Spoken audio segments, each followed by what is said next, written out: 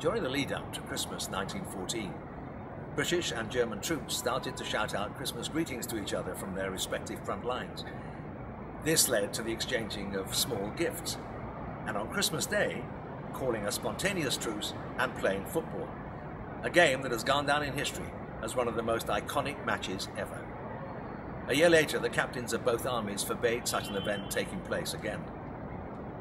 As for the game itself, nobody knows the result, but it is rumoured that the Germans won on penalties.